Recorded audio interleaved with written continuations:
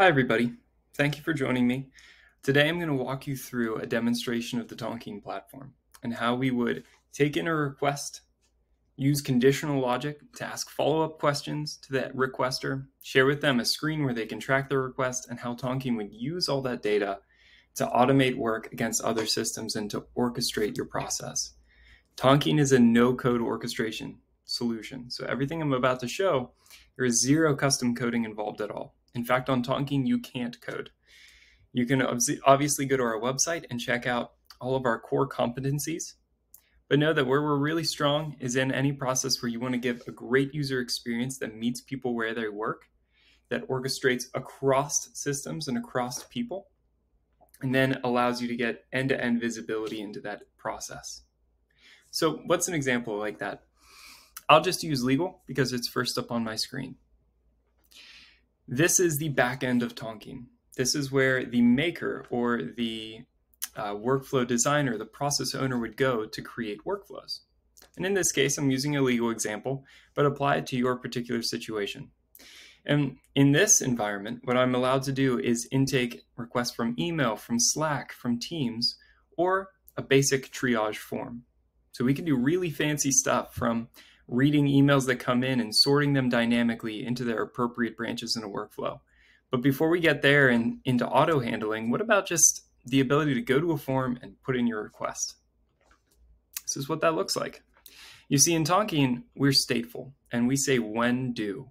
When something comes into this module, in this case, a form is filled out, it's going to do certain other actions based on a bunch of triggers that you could set up. So you could say, when the form is filled out by this person, when the form is filled out in regards to this account, do these actions. And you can control these states. And if those states change, just delete that branch of the workflow, and it's not going to impact the other branches of your workflow. That's how Tonkean makes it very easy for somebody who's non-technical to come in here and read through this workflow and easily make edits and adjust the branches, so that they can add more people coordination actions, asking users to fill out follow-up information, to ask them a basic question, to send information, to grabbing information from different systems and updating them. So what does this do? It sends the user a basic form. Based on how they fill it out, I ask follow-up questions. And then I send them an interface where they can track their work. And if it makes sense to move it forward, I can even automatically take that data, put it into a template, assign it to somebody in my legal operations team, get it approved, and get it completed. Could even route it for signature if I wanted to. Let's just focus on this first part. How do we intake work so that the team can work on it?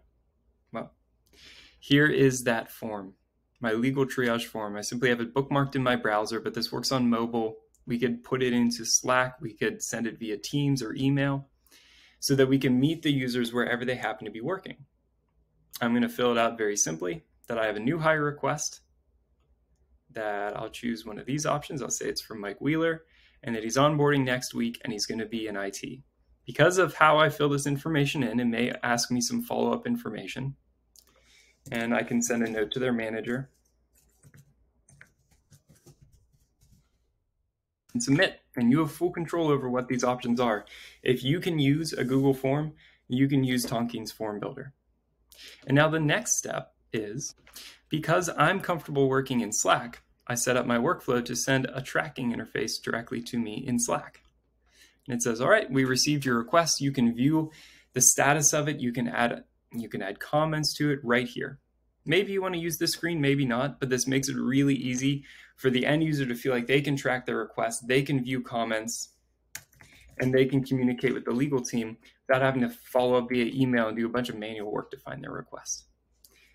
Now, what Tonkean has done, it's taken this request that I just entered, it's added it to the legal backlog.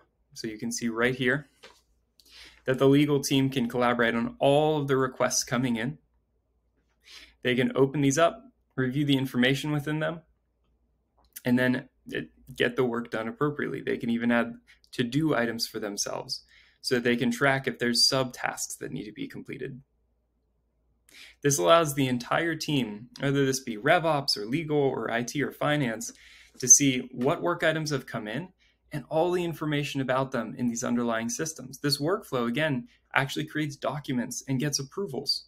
I can display that information right here so that even if you have a workflow that exists in multiple different systems, or a request that might exist in multiple different systems, you can see the full picture in Tonkean because we're an orchestrator and we're cross-platform.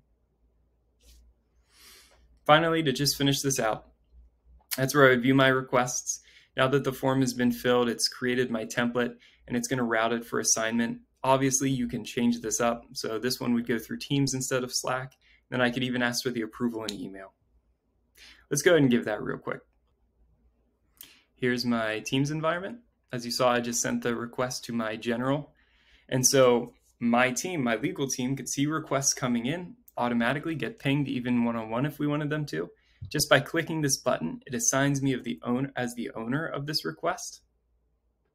And then it could immediately, continue to answer and ask me questions within this interface.